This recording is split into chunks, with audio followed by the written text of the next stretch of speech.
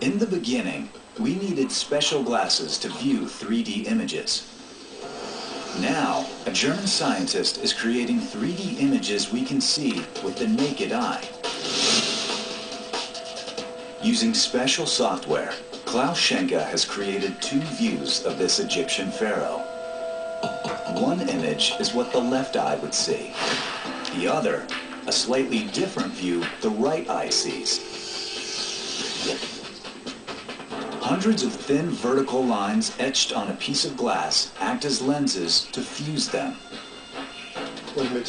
Using this trick, we are able to not wear 3D glasses, but still have a very high quality 3D image. Schenke hopes to make something else obsolete: the computer mouse. In the future, an infrared sensor tracking your finger movements will let you manipulate a computer image that appears 3D. But what will it take to project an image into thin air, like Paul Shark? Researchers at the University of California have invented the first step: fog screen. A screen of water droplets so tiny you can't even feel them.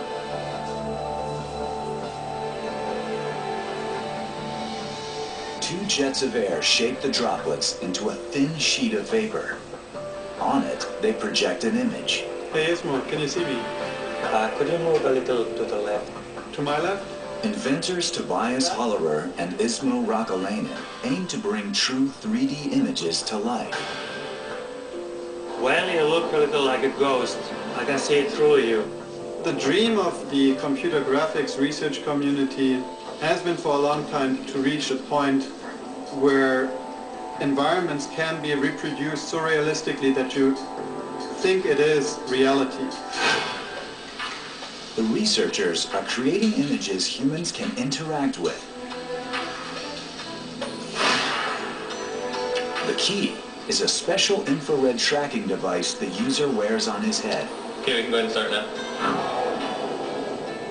A computer controls an image projected on the fog screen. The computer is also linked to the tracking device. When you move, the computer signals the image to move in response. And the shark seems to follow every move you make. In the future, we will be surrounded by 3D images as real as life. Some scientists believe high-speed laser pulses will let us project 3D images into thin air and even make them appear to move through space. Like Paul's shark.